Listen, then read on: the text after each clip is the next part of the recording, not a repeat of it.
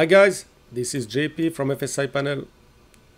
One of you sent me an email asking how to set approaches in difficult airports like PARO button, for example, where there is mountain all around and where you cannot fly a long final without eating anything in front of you. So how to set up this kind of approach. So in that video, I will show you two easy ways to do it. And there is many ways to do it with FSiPanel. So let me show you the easiest step to practice this kind of approach.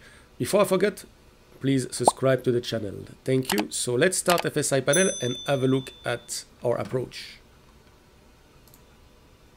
All right, here we go on the FSiPanel. PARO has been detected on runway 15, and today I will be using the PMDG 737-8 series for that example. So let me bring the chart of PARO Airport, and the user would like to fly this RNAV approach, which is a very nice approach, visual at the end, and you need to descend in between the mountain in the valleys to land straight in on runway 15.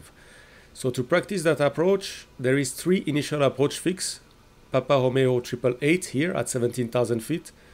You have Papa Romeo 777 here, 16,000 feet. And you also have this initial approach fix there, Golf Tango Sierra Hotel Oscar. So this is the three initial approach fix where we would like to start the approach.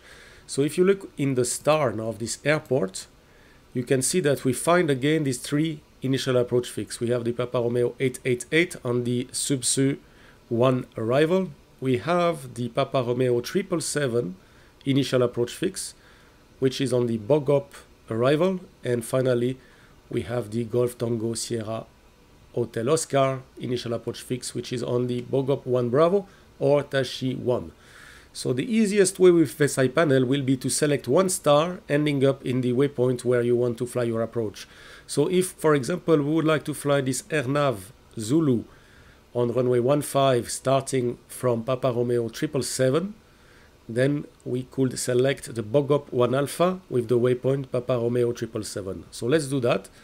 In FSiPanel, I will go to select fix, a star, and then I can see the Bogop 1 Alpha, that's the one we wanted. And we have our famous waypoint Papa Romeo 777 right there. So now FSiPanel gives you a summary and option. You can see that the heading is set to 354. So if I look at the chart, this 354 is that heading. So this is perfect for us. If the heading is not correct, you can change it simply by clicking on the heading and changing to the value you would like. So for us, 354 is nice. Altitude 16,000 feet because there is restrictions at or above 16,000 feet on the chart. Always make sure you check the altitude there and with your chart. So here we see 16,000 or above. Perfect. So we are good at 16,000.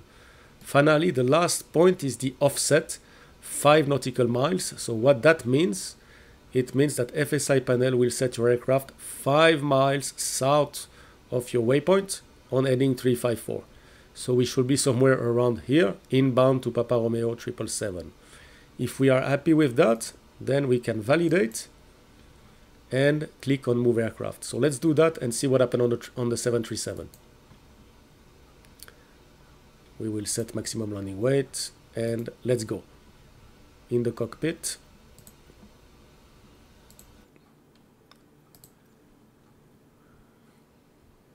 And we will go in the air.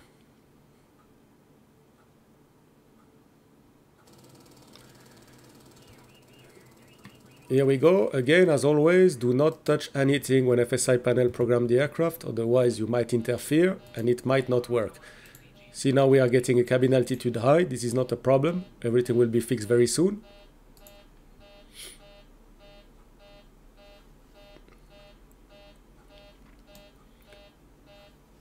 If you want to shut down the altitude horn cutout, this is the button, because it takes a while for the pressurization to go back to the correct value. So this is one thing you can do. All right. The aircraft is now ready at 16,000 feet. We have the message from FSiPanel. Hold your brake for 3 seconds to take control. So now we can have a look at our MCDU or our FMC on the 737. So remember which approach we inserted, the RNAV Zulu 15. So if I go on arrival, it's already selected. We had the Bogor 1 and the transition was Papa Romeo 777. Execute. So now if we look in our screen, if I select a direct to the Papa Romeo 777, then you can see that the waypoint is exactly 5 miles in front of us. So this is on the 354. This is exactly what we set with FSiPanel. And from there, we will be able to fly the approach. Remember that on the 737, you need to set a cruise altitude in order to have a VNAV descent. So here we need to set 16,000. And when you set your cruise altitude, if you go in the progress page, you will get a top of descent. That top of descent is as well shown on the map. If you extend a little bit the map, you should see your top of descent as well on the map. It's in the middle of all these points, but it's there for sure.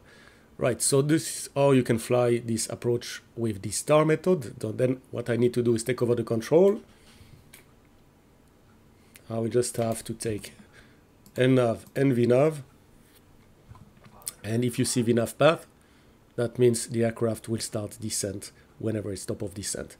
So that was one of the ways to do it, the easiest way. Take a star, select your waypoint, and here you go. Let's see another way to do it. So if we want to fly to this Papa Romeo 777 and we don't want to use the star, we can use the Pilot Waypoint feature. So we have this Papa Romeo 777. So let me go in FSiPanel, select Fix, and you have this Select Waypoint. Pilot Custom Waypoints.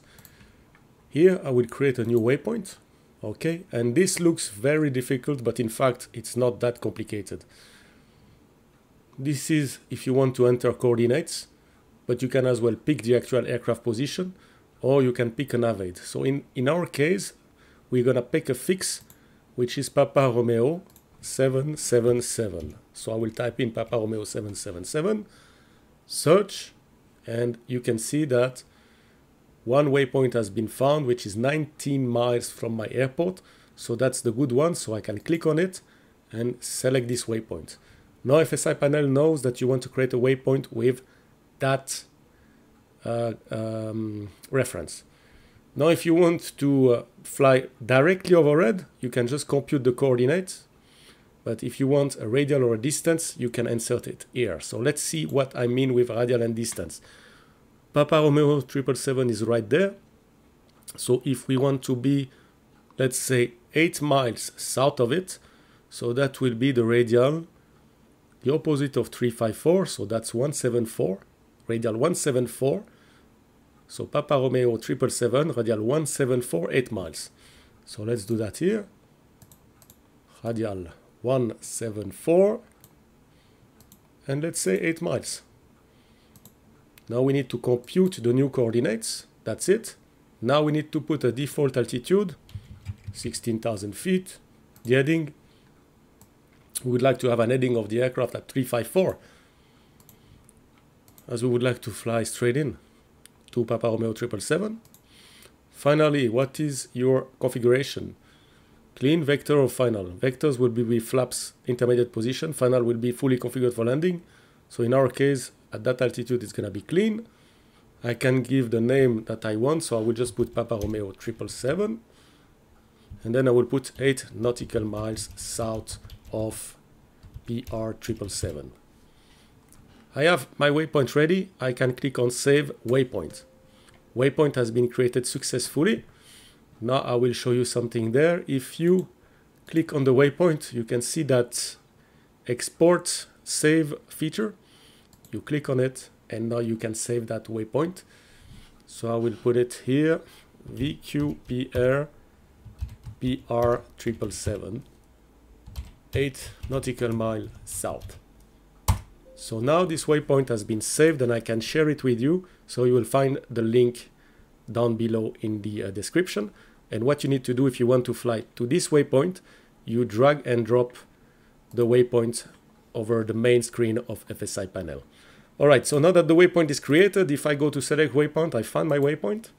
I have everything ready. I click validate, and we will try it right now on the 737. So move aircraft, let's go in the 737, and let's see if we are 8 miles south of this waypoint as we created it manually. So let's have a look, and you will be able to import it and to try it yourself so you can fly this difficult approach. So we let FSiPanel stabilize the aircraft at 16,000 feet. And then we will check if we are at 8 nautical miles.